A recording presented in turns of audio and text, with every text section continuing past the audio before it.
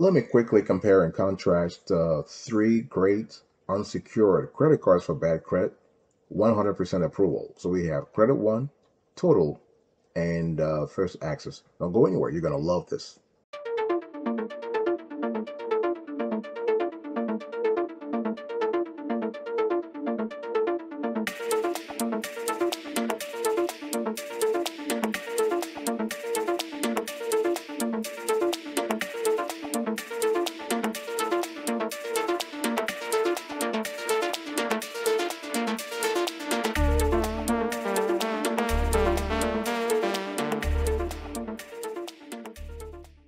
Welcome back, folks, to another edition of the Awesome Sweetie Kiwi Show. How are you today? I hope you're all doing fantastic. I'm doing marvelous, if you are to ask me.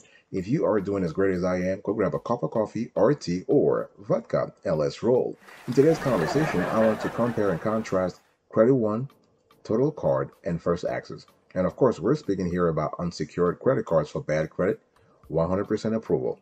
The thing is, it's very important to understand that most credit cards for bad credit are secured cards, meaning that you have to make a deposit, and that deposit becomes your initial credit limits, and so on and so forth. But in today's show, we are actually comparing and contrasting three credit cards for bad credit that are, check this out, unsecured. These issuers do not require a deposit, and you can start using your card as soon as you are approved. One thing I have to mention though, all credit cards for bad credit, whether unsecured or secured, are pretty expensive, right? It comes with the territory. You have to pay for it.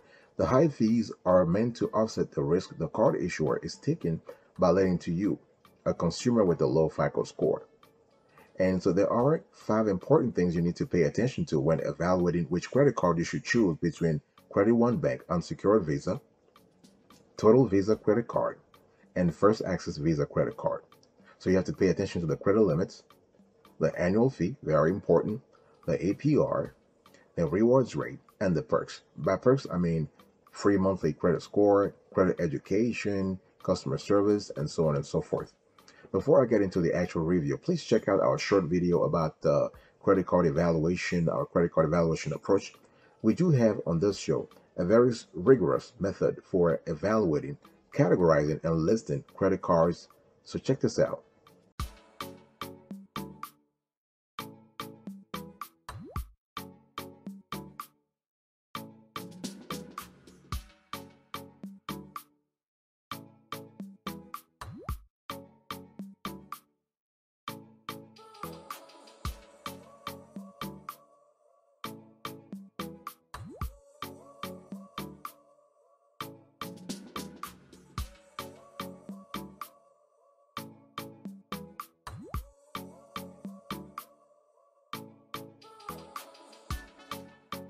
Okay, let's get into the actual review here. Let's start with Credit One Bank Unsecured Visa. What are the pros and cons of this little jewel here? The pros: 1% cash back on eligible purchases. And this card is available to people with poor credit, no credit, bankruptcy, all kinds of credits, but specifically for people who have a credit score below 500. And you also have automatic credit line increase reviews. We'll love that also because they allow you to actually be promoted to a higher tier once you have demonstrated a pattern of on-time payments. What about the cons? The annual fee oscillates between $0 and $99. They have a high APR and they have a low limits. And what I want to say here is that the Credit One Bank Visa credit card is one of the most popular credit cards for people with bad credit, largely because it's one of the few unsecured cards that applicants with poor credit scores can get approved for. In addition to the $300 minimum credit line, Credit One's Platinum Visa offers rewards and regular credit limit increases, or at least the potential for both. Okay, and this is really good. And what are the key terms here? Credit limits at least 300. We've seen people who actually got a limit as high as 5,000. Yes. The annual fee, $0 to $99. The APR oscillates between 17.99% to 23.99%. Okay, 17.99 to 23.99. What is the rewards rate? 0 to 1% cashback. With all that being said, your decision to apply or not for this card should ultimately rest on your need or lack thereof. of an emergency loan, right? Because if obtaining one is a necessity to cover the cost of car repairs or medical treatment, for example, Credit One's Platinum Visa will be one of your top options, really. Okay, and so this is something you have to sort of love, you have to be comfortable with, and we also love the fact that they also offer a whole range of educational resources. They're able to work with you. In the last 5 years, and we've been tracking this company for a while now, and Credit One Bank Unsecured Visa, they have offered their consumers, their clients, a whole range of educational features, including debt management, the ability to plan your budget, personal finance. They have a blog, they have articles, so they have a whole constellation of features and resources that will help you. Okay. I want to quickly talk about some of the key terms when it comes to Credit One, because I think it's really important. This is what we call the differentiating factors here. You have automatic credit line increase reviews. So they do this automatically. So you don't have to contact them. They will automatically review you. It happens about every 3 months. Every 3 months where you have on-time payments, you are eligible for it. And what they do is that they will actually do it, and if they see that you are approved for a higher limit, they will notify you. Okay, and this is really, we think, is a great opportunity for in terms of incentives, right, for a customer to think twice about going over the limit, or when it comes to paying off their balance in full every month. Most credit card companies make it a practice to consider customers for higher credit limits. They just don't always advertise it. What's more, Credit One does not disclose either the frequency with which cardholders will be evaluated for an increase or the criteria used to make the final determination. One thing for sure, as long as you keep making payments on time and you just discipline, you will get the increase you need, all right? And but don't forget, though, with Credit One credit card, as I said, you have an annual fee of up to $99. Not only does this card's pricey annual fee promise to consume a healthy portion of your starting credit line, but you'll also be kept in the dark about how much it will end up costing you until well after you have submitted your application. And this is really high. Let's say, for instance, if you get approved for a $300 credit limit and they're charging you $99 as annual fee, that's 33% taken right off the bat from your credit limit. So you can only spend $201. So this is kind of high. And you have a high interest rate. I talked about that. So 17.99% all the way to 23.99% variable based on your credit standing. And this is and other things to consider is that you can get a free monthly credit score. So credit score access is extremely beneficial for people with damaged credit, providing a barometer with which to measure improvement. Okay, so having access to that is pretty cool. Of course, you're paying for it like indirectly through the fees and all that, but it's good to have. It's a nice to have. I want to talk to you now about Total Visa credit card. So we've finished with the Credit One Bank Unsecured Visa. Let's talk about the Total Visa credit card. Now, this is one of those cards out there that you should consider. And the Total Visa credit card is a very cheap unsecured credit card for people with bad credit.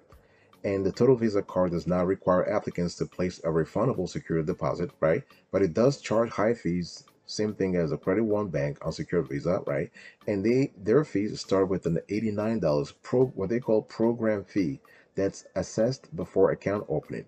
There is also a $75 annual fee for the first year, which is replaced by a total of $123 in monthly and annual fees each year after, okay? And what do you get in return for those non-refundable fees? A fairly low limit and a very high APR.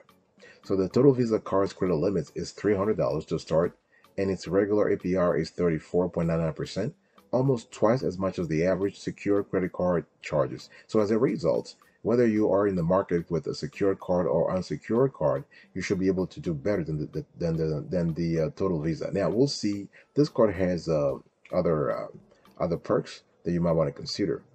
It's expensive, that is true, but let's look at some of the things you might want to take into account before making a final decision. So you have monthly credit bureau reporting. So the Total Visa card reports account information to the 3 major credit bureaus each month.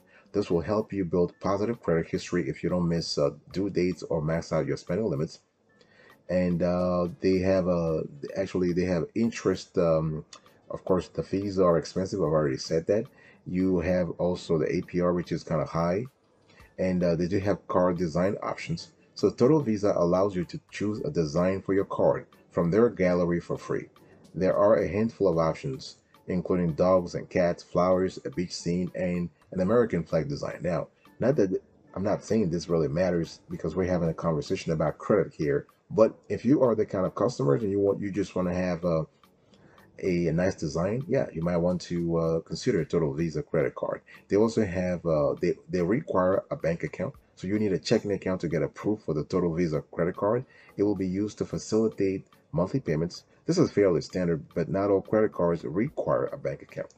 Okay, something you need to think about. I'll be right back right after this. Don't go anywhere.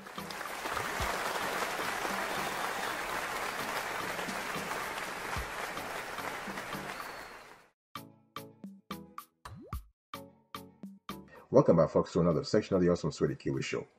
I'm just doing a compare and contrast between Credit One, Total Visa card, and First Access.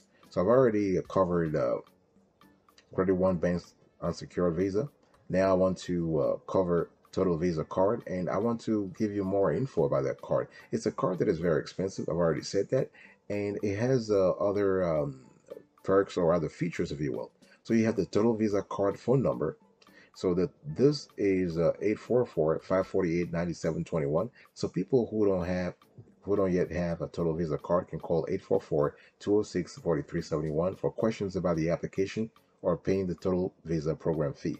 So you can do the application online, or you can contact them and they will send you an email, or they will fax you an email depending on where you live, and you can send everything to them via fax or email, or you can even do it over the phone in some cases. You also have a Total Visa card processing fee. So the fee is important to remember because a lot of folks, they love the Visa because of the design and everything, but they forget about the fees. So the processing fee is $89. So this fee, which the Total Visa calls a program fee, is assessed prior to account opening and card activation. Very important. You have to pay this before they even open the account, before they even process your application. You also have the Total Visa card credit limits. This is 300 for now. Very rarely have we heard people, actually someone who got $1,000 with Total Visa. It's 300. The maximum is 450 in our research, sometimes 475. So a new cardholder's initial available credit limit will be 225. If you think about the fact that they have the first year annual fee of $75, they will assess that. So if they give you 300 and they assess 75, you are left with 225. But don't forget that you have already paid $89, right? And so in terms of the activation, so to activate a Total Visa card, you need to pay the one-time program fee for the account, fund your approved application on the Total Visa website, and then you need to follow the instructions to activate your card. The fee, you can actually pay that fee through a bank account or through another credit card. Okay, so this is what you need to know about the Total Visa credit card.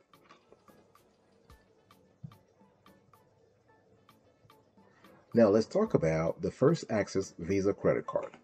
If you have poor credit, one step to rebuilding is showing that you can manage credit cards responsibly, right? So the First Access Visa credit card is actually designed to help you do that.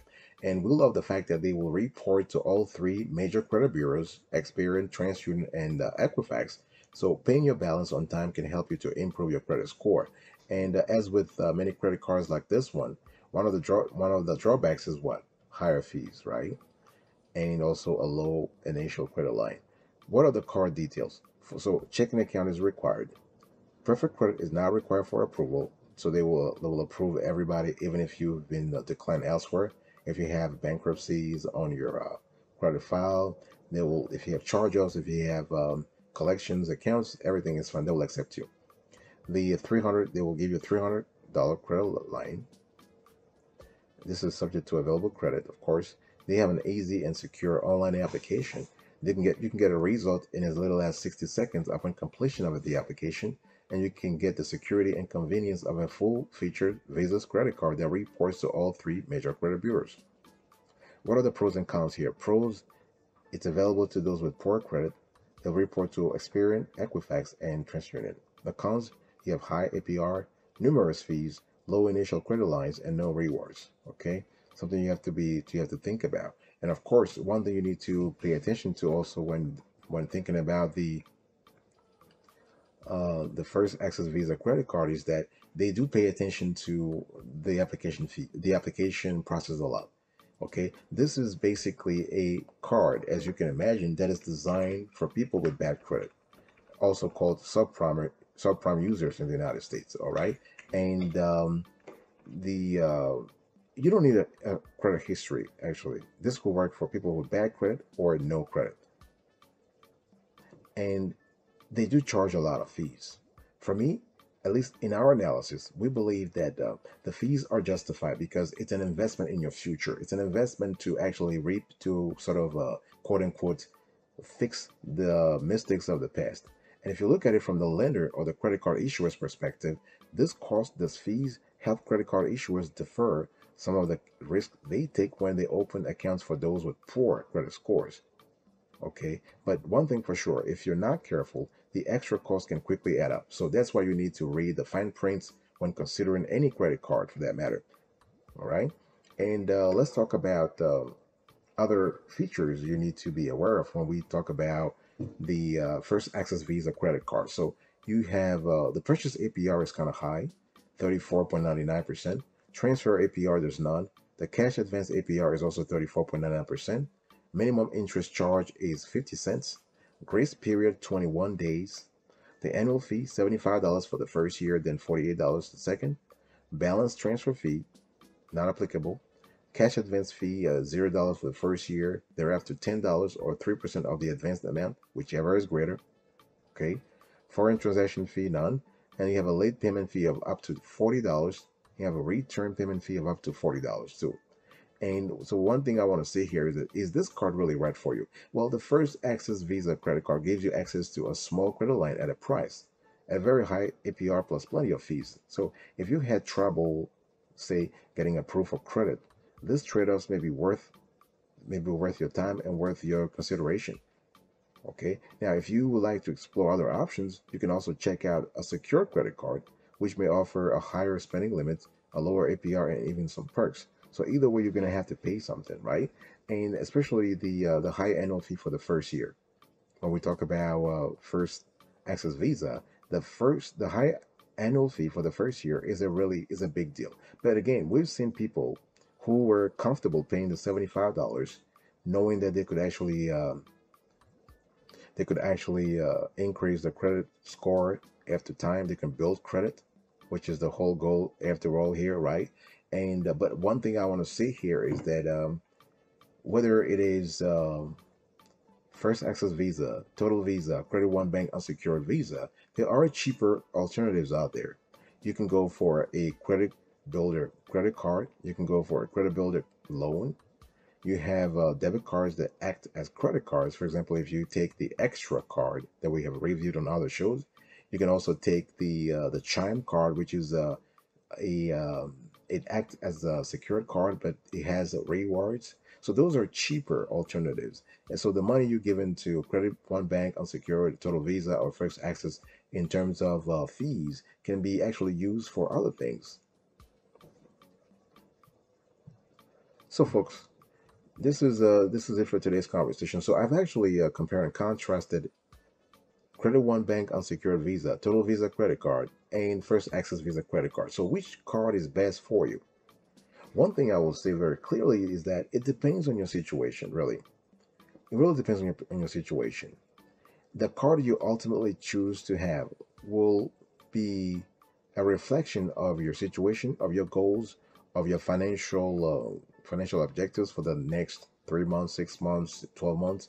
It also depends on your family situation. Do you have a family budget, or are you single? That kind of stuff.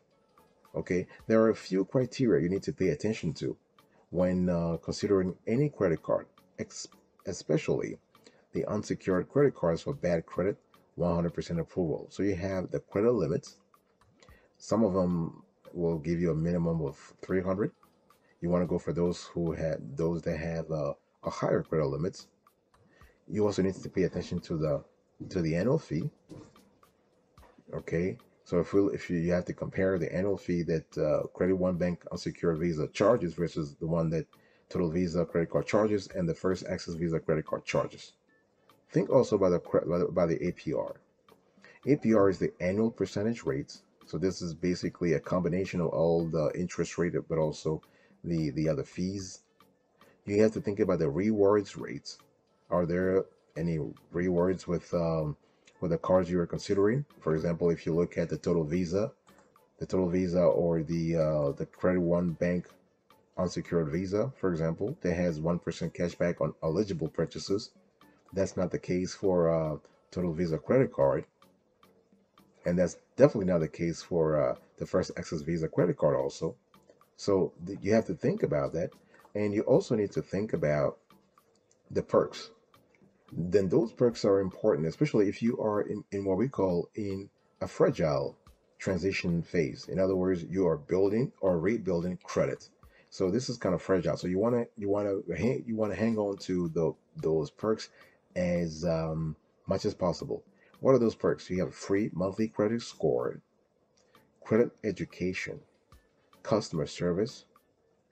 If you're looking for a digital experience like an app where you can actually monitor your payments, you can monitor your credits, that kind of stuff. So those perks are important for newbies, if you will. All right, folks. So which is our pick? We have picked today. Our pick is Credit One Bank unsecured Visa card. Our score 7.5 over 10. Then we have Total Visa credit card 6.5 over 10. And then we have First Access Visa card 6 over 10. And we picked Credit One Bank unsecured Visa card because it has more benefits than other cards, even though there are generally better cards even than Credit One Bank unsecured Visa. But our pick for today's conversation, our pick for today's review is Credit One Bank unsecured. Thank you so much for your attention, folks. I really appreciate it. I'll see you next time. But until then, remember, stay marvelous.